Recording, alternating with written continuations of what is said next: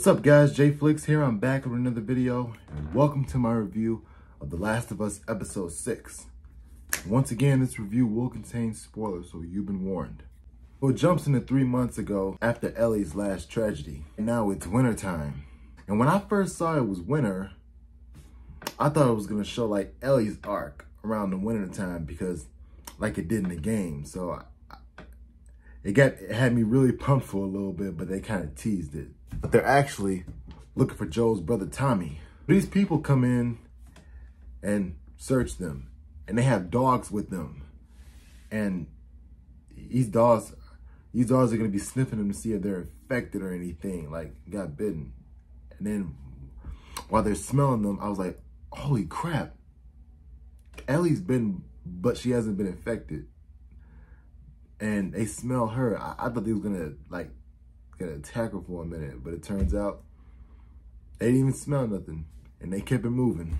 They arrive at the town and they find Tommy, and we get a little touching brotherly reunion right there. And I gotta say, when it comes to people reuniting in a scene, it really melts my heart. Like, I really love to see how I watch people like reunite, how they ever seen each other before, like either if it's family or friends.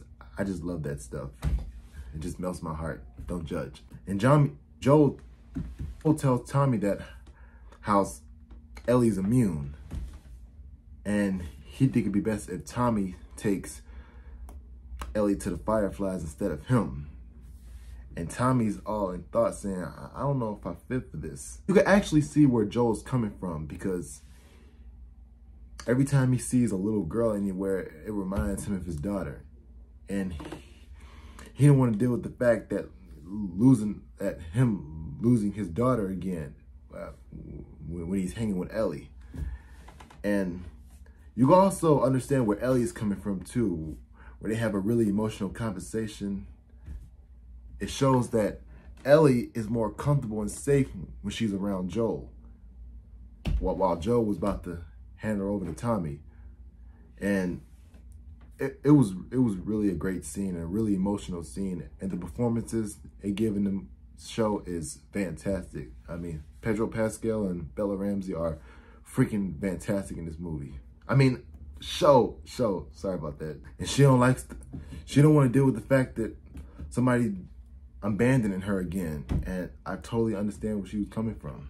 And there's another scene with Joel and Tommy when Joel is literally pleading Tommy to take her, and it was also really emotional too. And Pedro Pascal in the scene is also fantastic as well, and I think that performance is actually Emmy worthy. If he gets it, congratulations to him. All right, so the next scene we show Joel and Ellie making up, and they actually consider themselves as father and daughter figure.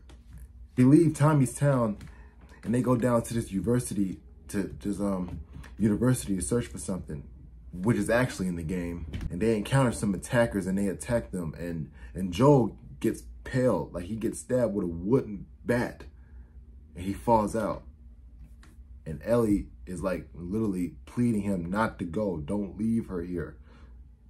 She's like, I don't know what else to do. I don't know what else to do. Don't give up on me, Joel. Don't give up on me. And it ends right there. All right, so my final thoughts on episode 6. I really enjoyed this episode.